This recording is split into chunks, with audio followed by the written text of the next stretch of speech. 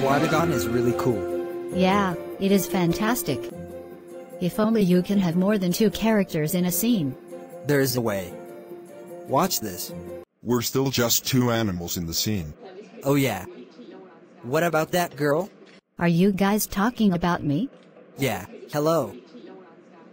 Wow, she's cute. How did she get here? See that yellow camera icon? It opens up the advanced camera controls.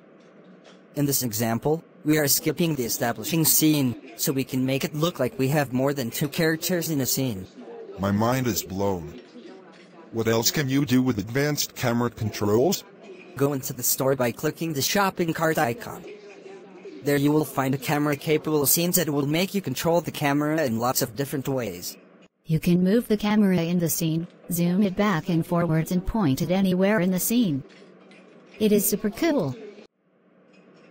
She's right. Just look for the new camera icon to see which scenes have advanced camera controls. So now you can have more than 2 characters in a scene. Well, kind of. In fact, they're only making it look that way.